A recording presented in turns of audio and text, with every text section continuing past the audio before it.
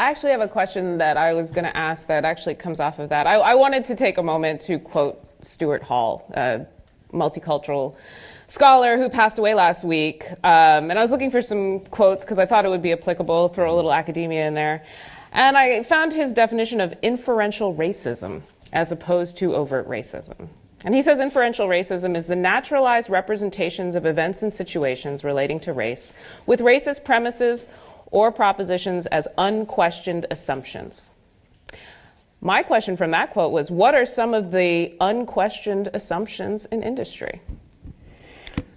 Well, not necessarily around race. But. No, one of the most insidious ones, I understand what you're getting at, and I've always thought this one, was that black writers weren't as good as white writers. And this happened in the agencies and at the networks. You know, it's just something that people kind of felt. And I always, you know, hated that kind of assumption. It wasn't always said, but you knew it was kind of there. And also, by extension, black shows weren't considered as high quality as what were called white shows. And so I've always, like, even with the Bernie Mac show, I was proud of the fact that we won a Peabody with that show, you know, and things like that. Because me and some of my friends, other black writers, we had actually talked about this, you know, and about that. You know, I remember a friend of mine, she said, Larry, how come there's no black Seinfeld? I said, Janine, because you haven't written it yet. Just go write it, you know, so people can talk about that. You know?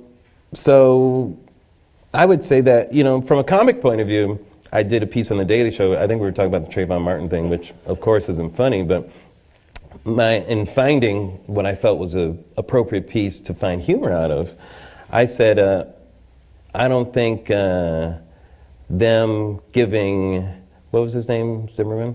Well, I said, I don't think them giving Zimmerman the benefit of the doubt is racist. I think the benefit of the doubt is racist. You know, it's the benefit of the doubt that is racist, you know. And in some cases, that is true. The fact that he would get the benefit of the doubt means that the benefit of the doubt is racist, you know. Why does he get the benefit of that, you know? So sometimes I'll find it in that sort of thing. But does that make sense? Yeah. Okay, great. Absolutely.